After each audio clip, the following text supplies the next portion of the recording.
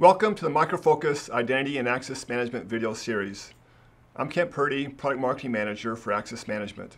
And I'm Paul McKeith, Identity and Access Management Specialist. For this video in our series, we're going to show off the SSO Portal. You know, we have plenty of customers, that Access Manager customers, use their own portal, but there's times when that's just plain overkill.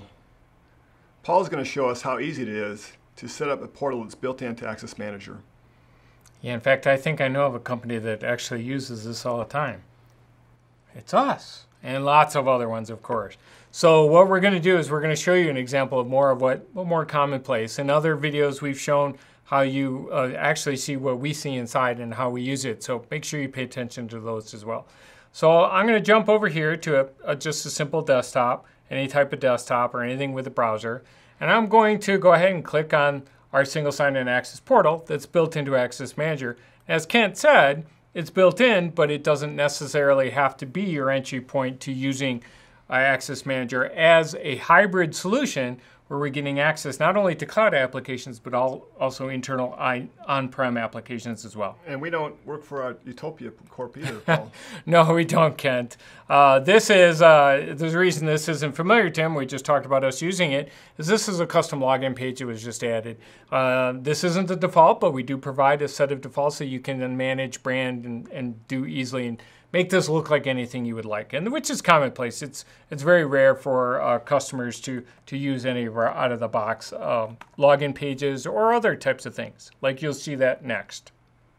So let me go ahead and log in here as our demo user, Kevin Chester, and here's our end resulting portal. Yep. In our mobile access video, we also talk about how we can make this look really good and attractive on this mobile device for you too, so make sure you check that out. Now here, based on my role as Kevin Chester, in my particular role, I've got a set of icons. So these are role-based access control icons. You'll see that there's a mix of types of applications here. Maybe some internally developed applications like Utopia Corp, right? Right. Kevin works for Utopia Corp. So Utopia Corp has their own intranet portal. So I can get a single sign-in experience there, and we'll go ahead and we'll hit that guy right now for a second. That's a homegrown application. Can be anything, any type of web app. There's no requirements on our side to get you access into this application. There's some neat stuff that we do for that application we'll come back to. So then we also have some single sign-in experiences that we can provide you as well. In fact, all of these are single sign-in experiences. Salesforce, ServiceNow, SharePoint on-prem in this case. So we'll go ahead and we'll start that guy out as well. And the reason there were two SharePoint icons there, Kent, is we can integrate with SharePoint two ways. And this is one of them. So you can see we're in here as Kevin Chester. Nice single sign-on. Let's go back to our, our portal page. I can also get into Outlook Web Access, another web interface on-prem. And once again, we're going to start up Outlook Web Access, and I'm Kevin Chester. Look like you have a question there. Well, you can get to any application that Access Manager can get to that you can, right? That's right. If it's managed with Access Manager, you can stick it on the SSO portal and give one-touch access. Exactly. I mean, they could be even that we can even add icons on there that are nothing more than a bookmark to something that you don't require an authentication. Right. But because these did require authentication, I could even start in this application first, end up here, or end up in the application and have single sign-on to the next applications I go to. But sometimes there's an application that's so sensitive that we, username and password, or even desktop single sign-on, where as long as I'm a member of the domain, I just get in. You never see it. Makes for real boring demos, so I never show that, in these kinds of demos, right, because you don't see anything happen. You just get access. So instead, I kind of layer this a little bit with another set of our videos that we talk about how to do this and the features in risk-based authentication or adaptive authentication. So what if we started saying that maybe there's an application here that's of more sensitive nature? I just use username and password, but what if we're using Office 365 not for mail, but for maybe one of their other services that they have? Right. Teaming, Teams, whatever kinds of things are there. Whatever, yeah. So what if I clicked on that? Well, looky there. Access Manager, remember, is in front here, and it's saying I need a second factor of authentication before I'm going to allow Kevin, to get access to this.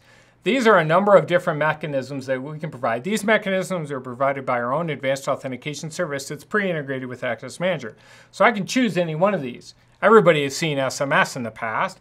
Most people maybe even have seen a smartphone, even though that one's included.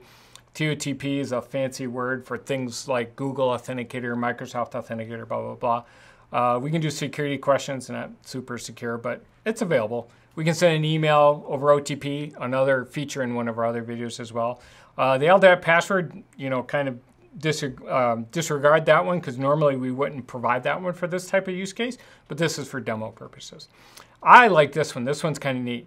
So this one's called voice call, and it's going to involve my personal phone. So what I'm going to do is I'm going to bring this guy over here, and you're going to see this. Actually, I need to click that first. So I'm going to click voice call, and watch my phone is going to get my phone call.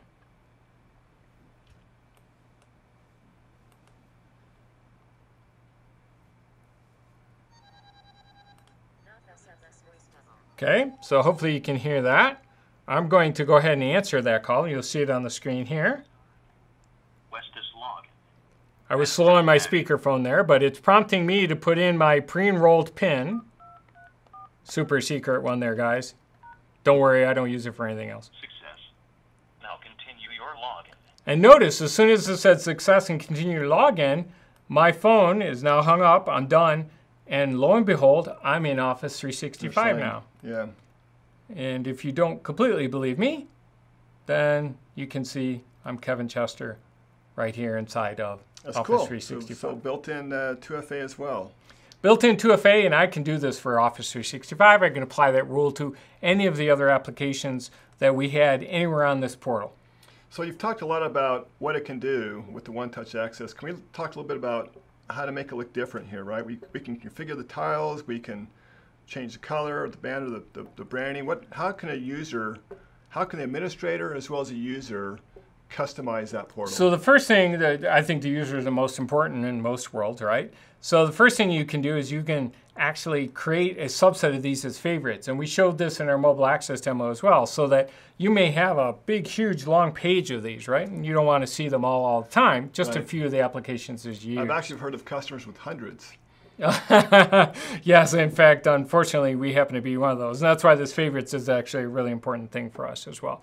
So with that, what you can do is the star on here is how you can star these, and me personally associate particular ones for me so that now they appear in this favorites tab. Right.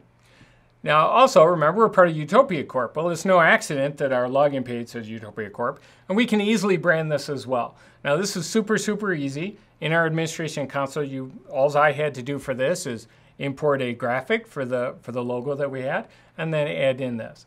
Again, though, you can choose any entry point. You don't even have to use this if you don't want to, but it tends to be a really nice, easy, quick, very familiar, especially if you use mobile access, way for people to get in.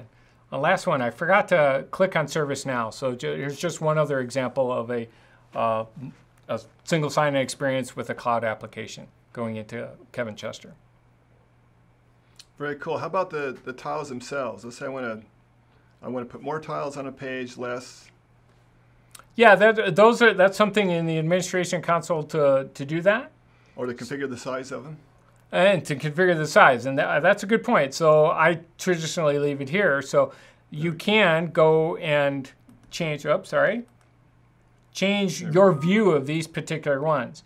This one's nice, the small view, because there's a little bit of hints on and help from maybe a help desk URL, whatever your administrators would like to add in there to describe what these things are. You can do an icon, or you can do a tile with full description, whatever the user wants. Yep. Yeah, exactly. So, I mean, you can, and then we can keep on. We'll go back to this one. We can go all the way down to the simple view. This will look very, it's not my favorite view, but this one's actually pretty decent. I like the small detail and the small icon view. Yep, once you get used to the icons, right, in the mobile world, that's what people will gravitate to anyway. And then it'll look almost exactly as it does on your mobile access app that we give you with Access Manager as well.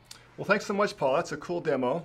You're welcome, Ken. If you want to learn more about Access Manager's SSO portal, please go ahead to the Access Manager product page. Meantime, please take time out to look at our other videos as well.